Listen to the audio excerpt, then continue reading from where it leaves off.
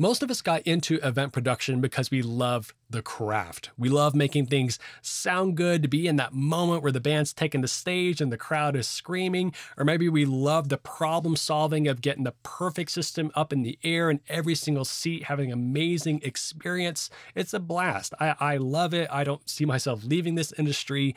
There's going to be new advancements as live and hybrid events come together, how people experience it remotely. It's just a really cool time.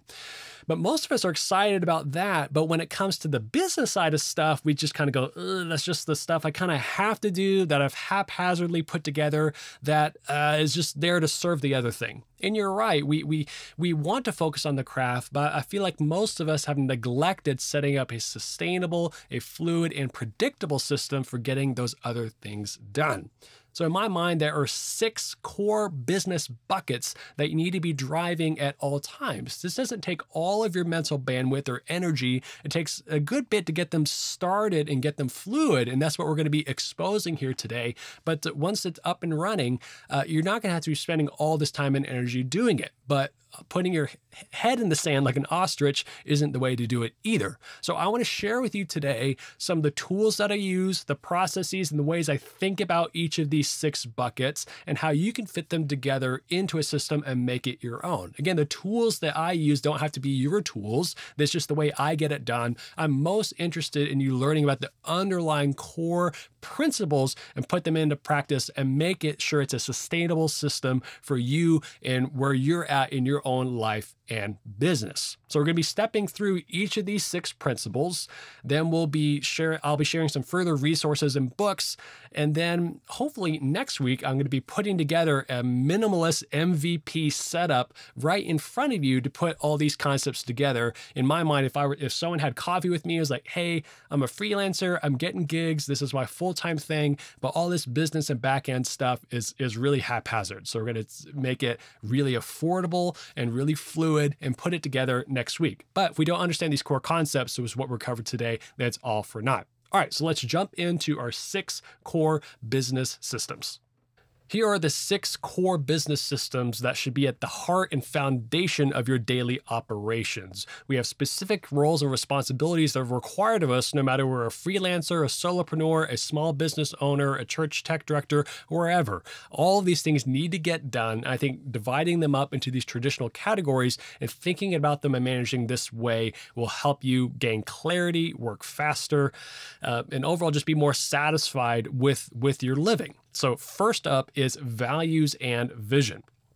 So the question you're asking yourself is, why am I doing this work and where am I going? So me working in this industry, the live event industry, we all know if you're not doing a gig in town, you're traveling, you have longer days, it's seasonal, it's volatile, but since I'm becoming more and more in demand, like I'm being able to say no to some types of work, and I'm privileged to be in that spot. But I've always known that I've wanted to diversify that, because I don't just want to tour, or I don't just want to go to a gig and be done. I want to build an asset that's bigger than just me being somewhere. Hence why I have this YouTube channel, hence why I'm developing courses, why I'm getting into system design. All these other things have sprung from that. But I didn't make that move until I first solidified my values. So with my family, my wife and I have worked together, and this is our family values in one page: our marriage, our home, how we rest, how we carry out relationships, what work looks like, what our physical health looks like. So these are overarching categories as well as specific things that we do, and that's important to us. So all that being said, I think it's important for you before you do any of the next 5, how can you personally define your values and vision for where you want to go? And then that will roll up into how can you plan for that? So I have a planning tab that makes sure that keeps these values and visions in front of me. So I have priorities, what things are looking like this quarter. I can look ahead at the different projects. I can set goals. Again, the goal isn't to show you this fancy dashboard of mine and say, like, look at this cool thing that I built. It's more about how can you use the tools that you're comfortable with, or maybe new ones that you want to explore, to make sure these are in front of you as well. So how can you be upgrading a new skill set? How can you be fostering connections? How can you ground yourself in these values of not only where you want to go personally, but how is your business making that forward? So I would say always start here with your values and vision, and the rest will flow out from that. Next up is operations. The question this is answering is, how is work being done? This is the hub of the system, and the other systems are the spoke. If your vision and values guide where the wheel is turning, I'm going to keep rolling with this analogy, no pun intended, operations is at the center and everything rotates around it. If you don't decide how work gets done, that's going to be haphazard. There's no processes. I'm not saying you should chain yourself and be really rigid, but a flexible yet robust framework for how things are getting done is really important. So what that looks like for me is, number one, having this entire system that I've put together. But here's an example of my project hub. All at once, I can see what is to do, what I'm doing, what are some ongoing projects, what have I completed. Anyway, it's all right here in one spot. So I can see at any given point, I'm working on a new course, the system design projects I'm working on, I'm training my content manager, I've got some live shows coming up, so I can see in one spot. So being able to see at a high level, then go down to any specific course I have. So I've got this system design project. I can go in here, see where the Google Drive is, Dropbox. I can see where we're at with the project, the client name, the tasks, the notes. Again, it's not just like, look at this fancy shiny object. I've intentionally put all these pieces in place so I'm not confused and swimming around and trying to pull out 17 junk drawers and figure out where things are. I'm saying this is the specific process and workflow of what it looks like for me to get things done. Now that I have a part-time content manager, how do I work with her? So that's something that's been on my brain a lot. It's like, how can I make sure she knows what's going on? So I've built out her a dashboard and asked her to work on projects, and we're communicating here in this app instead of text messages, right? And so establishing that is really important. So our procedures documented and clear. What needs to be done the same every time? Can you standardize that and save time and improve clarity for you and with your team? It's basically, how can you free up your brain to focus on the fun and creative stuff and learning, and have the stuff that is the same? It is a creative act to make these systems, but I think it's good to be able to have things that are predictable, that can be predictable, because if we've worked in the event industry long enough, we know there's a lot that is unpredictable. So that is operations, that is traditionally COO hat, and that is the second core business system that needs to be developed for you. The third business system is finance. This is traditionally the CFO of the company. And the question it's answering is, how do we allocate non-human resources and measure our business's performance? So in the day-to-day, this is working in something like QuickBooks. This is categorizing transactions, bookkeeping, sending invoices, doing tax reporting. So I use an app called Gusto for that handles all of that for me. It's really great. It runs payroll as well as pays into both my state and federal government. Here in the US, we have to do quarterly payments on top of that, or quarterly estimated payments on top of that. If you're a business owner, I'm personally an LLC filing as an S Corp, and I can do a video on that later discussing why I've chosen that route. But finance, I like QuickBooks. I've used Wave, I've used FreshBooks, but I think it's worth it to get QuickBooks here, in my opinion, having used those different apps. But keeping track of the health of your business, seeing what money is coming in and what's going out, is really important. And how you can do that, apart from looking in QuickBooks, is I have a template here in Notion, a business metrics dashboard. So right here, I've got finance metrics database, and here's an example here that I've shown in a previous video, being able to look at the month and year, your gross revenue, your cost of goods sold. So these are expenses occurred on a particular gig, your profit, operating expenses, and so on. So I'm going to have a link below to this template that you can download, but it's basically saying, how are we doing? How can I look at a specific month or quarter or year and know, like, am I profitable? Because that's important. I mean, you have to stay in the game long enough to make things happen. I also think it's a good idea to have an emergency fund, because how things are so volatile across the industry. I think a good 3 to 6 months of expenses is a really good starting point. But finance is something you're going to be able to need to keep your finger on the pulse of, to know, can I make an investment in a new Pelican if I need it? Or if a piece of gear broke, can I do that? Can I give myself a raise next year? Can you look backwards at the data and figure this out? So I think it's a really important hat to wear, and it's number 3 on our list. Number 4 is sales and marketing. This is also known as business development, and this is the CMO. And the question it's answering is, how do I develop new business and grow my brand? So how can I get new clients and make sure how people perceive me as a professional is good, and people like working with me, or your company, or coming to your church, or whatever. So a really important thing to have is a portfolio. So what that looks like on my website here is, this is the back end of my website. We'll come back to this page. But on my website, I have a portfolio page. So if someone wants to see what I've done, that's an easy way to see it. They can sort it by different types of projects I've been a part of, live audio. They can see who I mixed for, these other events, whatever. Just a sampling here. If people want to learn more, they can always reach out. I think it's also a good idea to be able to show your resume. I have that here in Notion.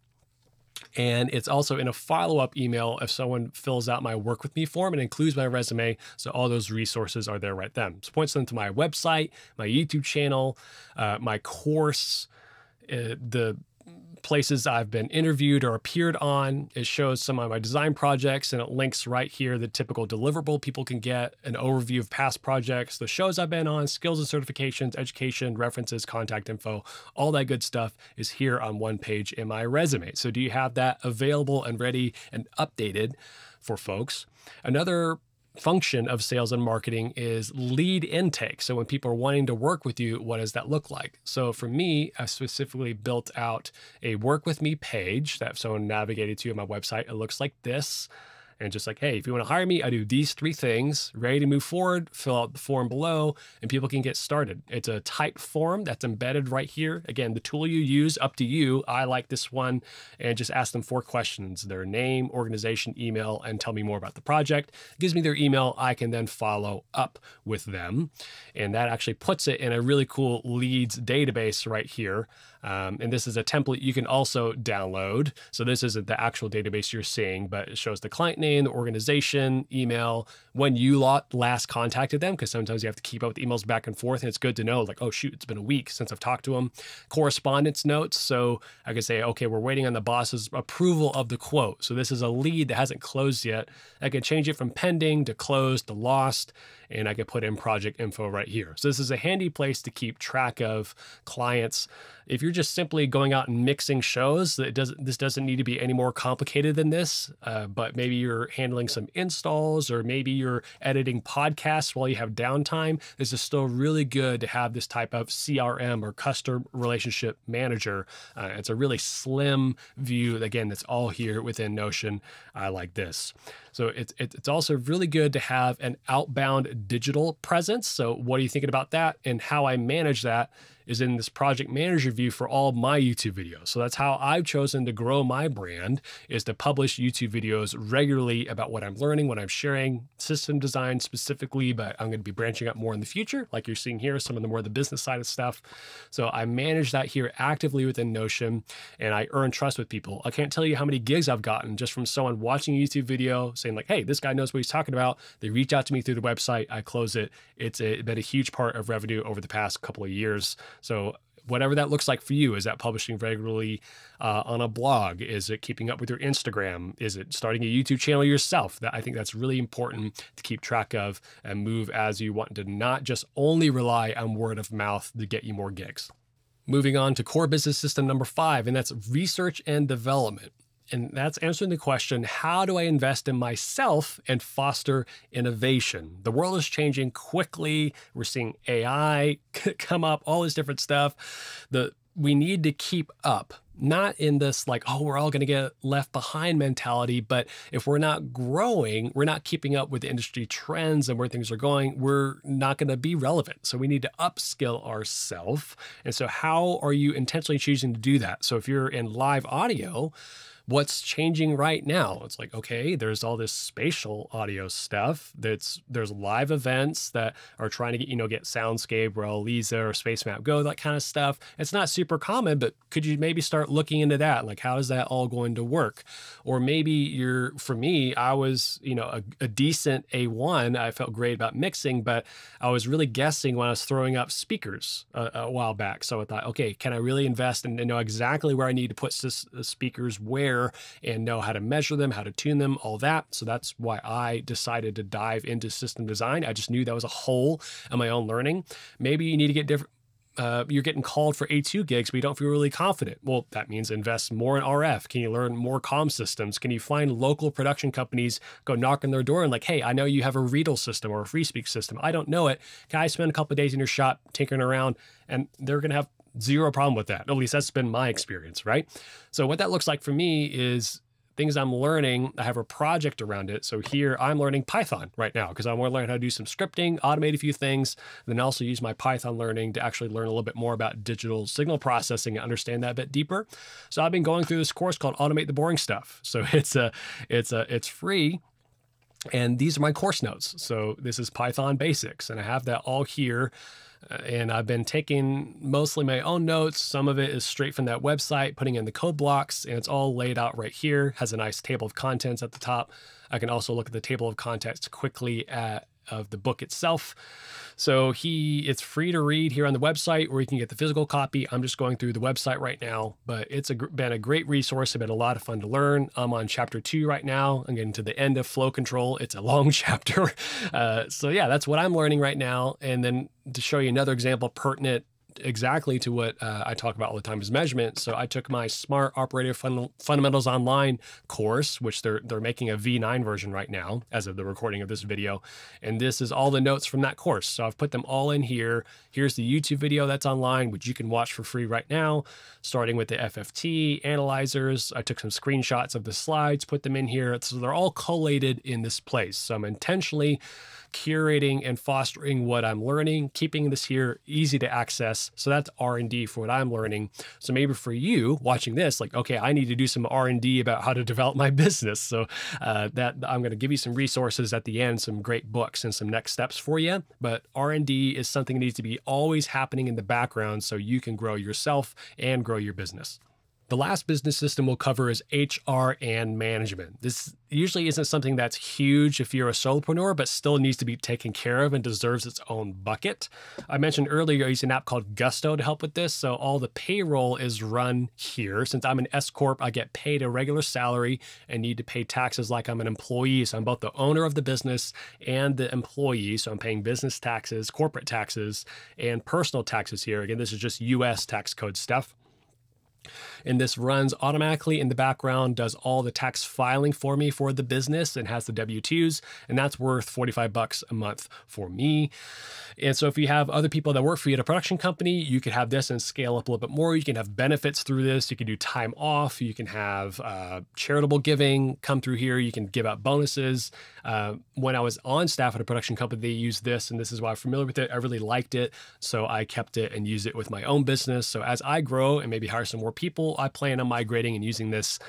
So all that being said, just take care of your people, have things paid on time, have it regular, know your benefits.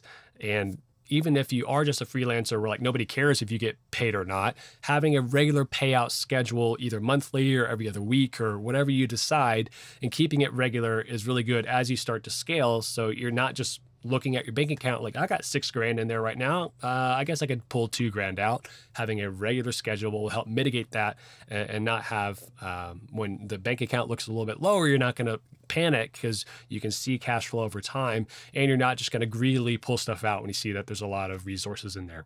Now that we've covered the 6 business systems, let me tease a little bit a minimalist setup we're going to cover in the near future, hopefully next week, and I'll have a link below to it here. But I think you can make a MVP or minimum viable product setup of all this together just with a handful of apps. Again, the tools are going to change over time. I'm more concerned about the underlying principles that you have these, but I think it's helpful for you to build an underlying business infrastructure. So again, I'm a big Notion fan, which you could try for free at the link below. My affiliate link helps support me in the channel. I think it's helpful to have QuickBooks and accounting software. I think it's great to have a lead intake, so a type form, or you can have something within Notion called Chili Pepper. I think having a minimal website with something called Linktree that could just have links to pertinent stuff and push people around or whatever. It looks clean. It just has simple buttons. I think it's great. So anyway, we're going to talk about piecing some of that together in a minimalist setup if you're just wanting to get started. So here's some further reading and some next steps for you. The first book I would check out is Business Made Simple by Donald Miller. It covers all of these concepts in a really digestible, read one chapter a day type of format. So it's 60 days to 60 days to master leadership, sales, marketing, execution, management, personal productivity, and more. I really like his writing style. It's very clear, very direct. So if you just want an entire like start to finish kind of jump start to all this, I really highly recommend this one. If you want a deep dive in like, okay, I've got some of these systems that already spun up, but I'm having trouble coordinating work with my team or with myself, I would check out A World Without Email. I hate book jacket covers. This one's from Cal Newport. I've read a lot of his other books, Deep Work, So Good They Can't Ignore You, Digital Minimalism. But he's more answering the question of most companies, whether they could be publicly traded, a production company, a church staff, whatever, they really usually don't have really good communication workflows. They're not talking a lot, again, how we worked on the business so we can work together. They're more just kind of wheeling and just sending texts and emails, and the fire that's blazing hot, this is what they're working on. So he really urges you to slow down, develop systems that give you new capabilities, solve pain points, and make work smooth and efficient. And again, it's not just like getting a Zapier account and automating everything is the answer. It's not about having all these cool, neat tricks. It's about alleviating the underlying pain points of things getting missed, plates drops, communication not being clear. So I highly recommend this book as well as all of his other books. The last one here is Systemology. This is by David Jennings. So if you want to be the person who's going to wear the hat of like, okay, I need to pull out all the existing best practices and make them into SOPs or standard operating procedures. He really gives you the complete playbook on how to do that. So if you just need to distill everything that you're already doing that's more implicit than explicit, I highly recommend this book. And again, I'll have links to all of these below. Okay, wrapping this theme up, I would love for you to let me know below in the comments what's the one business system that you're going to focus on and make better over the next few weeks. So the 6 we have here are our values and vision. I would start here if you make sure you have that clear and then work through one of these 5. So operations, are you going to make work clear and talk about how are we getting work done? Are you going to work on finances? Have you just been winging it and not really having a good picture of your cash flow? 4th, are you going to work on marketing? How are you actively putting out both your physical self and your digital self out in the world to best represent the work you're wanting to get and what you're doing? Number 5, innovation. Have you been slacking on investing in yourself and developing new skills? How can you make sure that's happening in the background all the time? And 6, people. So how have you managed the HR aspects of both either the company you're running or just yourself? Are you getting paid regularly? Are you taking care of time off? Or are you just grinding yourself into the ground? Anyway, my name is Michael Curtis. Thank you so much for hanging out with me today and talking about this nerdy business stuff. Again, let me know in the comments below what's the one business system, what you're going to be working on and why. And I'll catch you next time, hopefully with a minimalist setup you can start implementing very soon.